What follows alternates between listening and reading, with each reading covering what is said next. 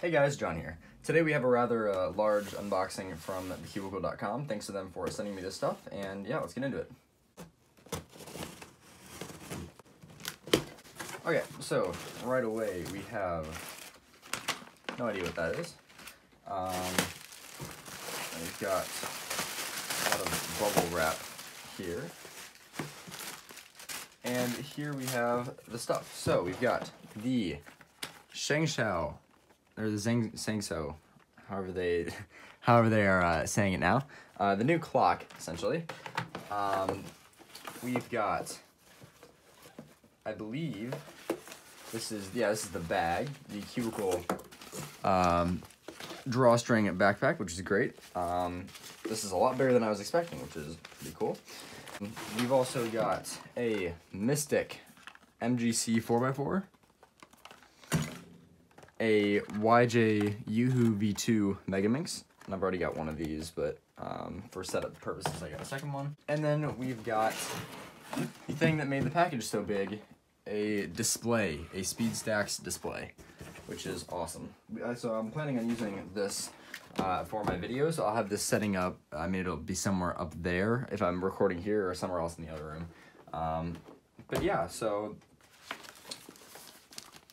there's the bag. There's not really much to talk about with that. Seems pretty tough. It's got this nice zipper, that'll be cool. I think I saw a post somewhere that said it can like hold 42 3x3s or something crazy like that, so that'll be cool, especially for comps when you don't want to carry around a massive bag. Let's check out the clock. I'm really curious to see how this, I've heard mixed things about it, but I currently don't even have a clock right now, so alrighty.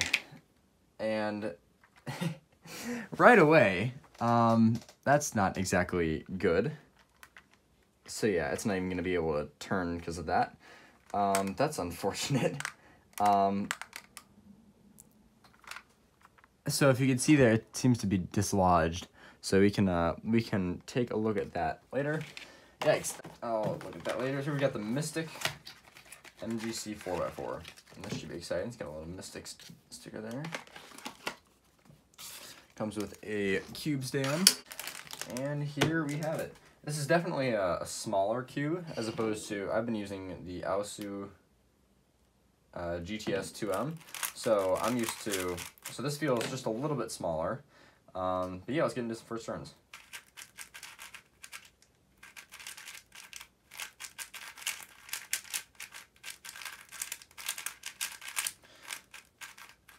So it's a little bit drier than I would expect. Or it's not dry, kind of like a sandy feeling. I'm getting some slight locking up, but that's probably because I'm bad at 4x4. I feel, yeah, it's not because of the cube, it's just because I'm bad at 4x4.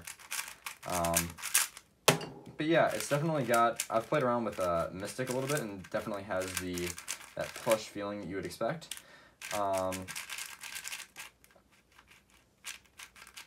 Slices feel good, which is always nice, especially for 4x4 when you're doing stuff like 3-2-3.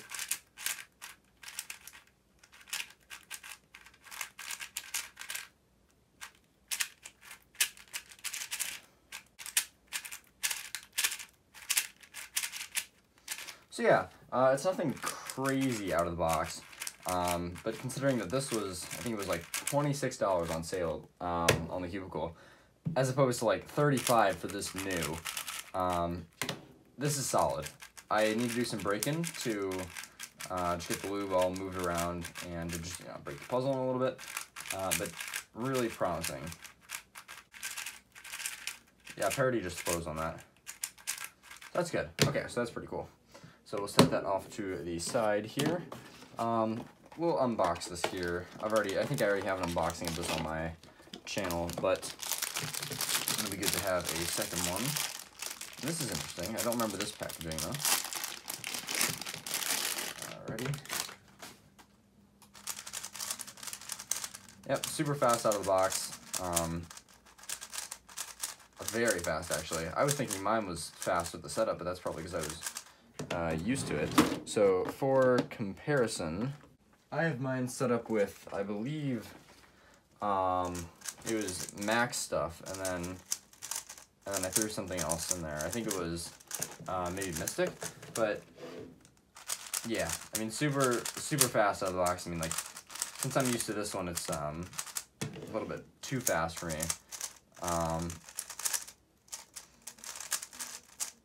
Yeah, no, I mean, out of the box, this thing is so incredibly good. I mean, definitely better than the GAN, definitely better than, I mean, whatever else there is out there, the Galaxy V2, V2LM, whatever. This is super solid out of the box. So, and I think it's only like 13 bucks, so definitely recommend picking one of those up. We'll come back to that.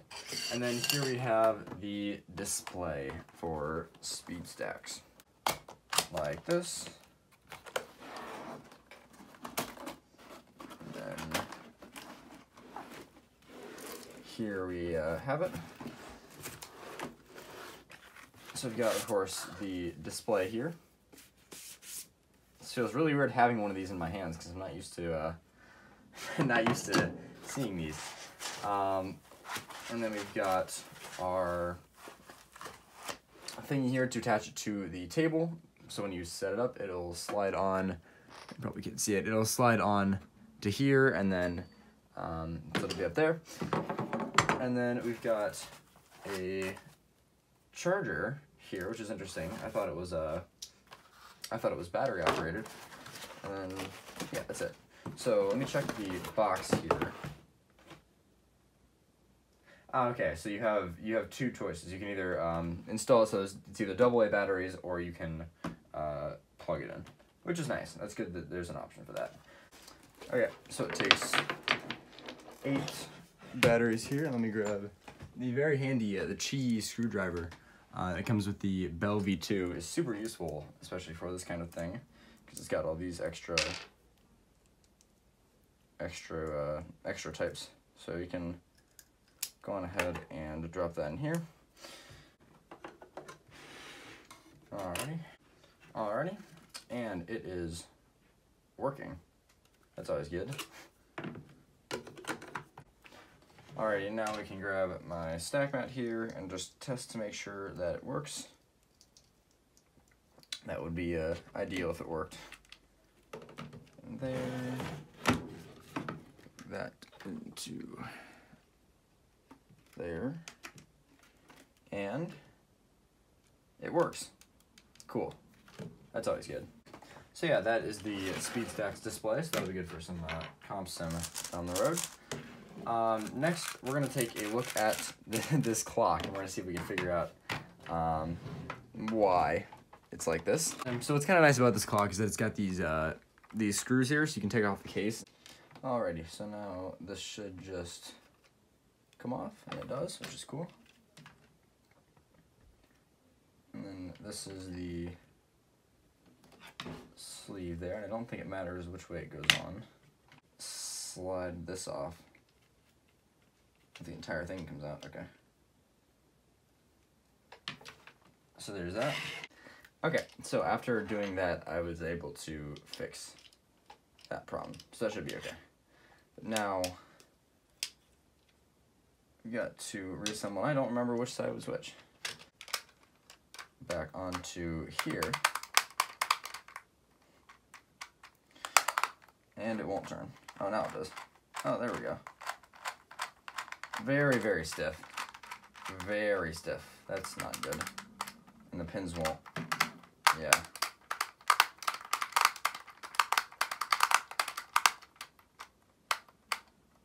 I mean, at least the pins stay. That's cool. As opposed to my old Wing Owl that doesn't stay. Well, that doesn't make sense. Oh wait, never mind. Yes, it does. I'm just bad at clock. That's gonna need some serious break-in because that pretty much hurts. That doesn't hurt, but it's quite the pain to turn. So that's gonna take a little bit of break-in, but yeah, at least it's functional, so that's good. And the pins don't drop, so that's cool. Okay, so it's been about a week since I've got these cubes, and I've had a little bit of time to set them up and break them in, so here are my thoughts now. So for the 4x4 at first, it didn't seem like there was all too much lube in there, but that was because my previous main, the Altitude GTS2M, was over lubed, which was my fault. But after a while, I got used to it, and I couldn't be more happy with it. So the cube itself is super crunchy, but the Mystic Lube helps to smoothen that out a little bit. The loose tensions and combination of fast lubes give it a quick and soft feel that's super enjoyable to solve on. I've been averaging like 20 to 40 solves per day, which is 20 to 40 more solves than I normally do, if that tells you anything.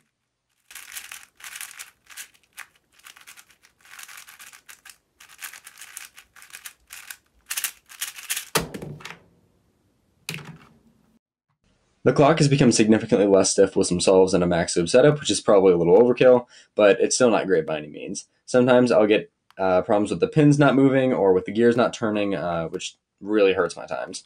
It's good in the sense that it's a mass-produced magnetic clock, which makes the event more accessible, but that's pretty much where the good stuff ends.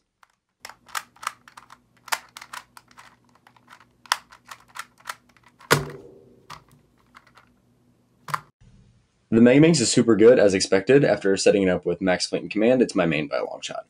One of the only issues I've been having with it is the size. So because it's so big, and there's the distracting circle pattern on each face, my look ahead is significantly worse compared to the GAN. Over time, it's gotten better, but it's still a little annoying trying to find pieces scattered around the cube, but that's also just a part of solving Megaminx. The display has been fantastic. It looks really nice on streams and stuff like that. I'll end this video with a clip from Luke Van Lanningham and I's match a few days ago that was really intense. It was a 105 from me and then a 103 from him to get the point. Massive thanks to The Cubicle for sending me this stuff. There will be links in the description to their website and also for all of these products. Thanks for watching.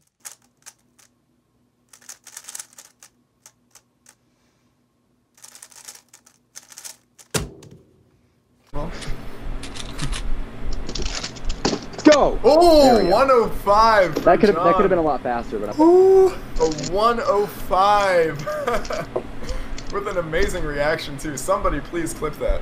Yeah, Luke sorry, doesn't use any was... inspection on this one. Oh, what was that? 103! You can't win with a 105!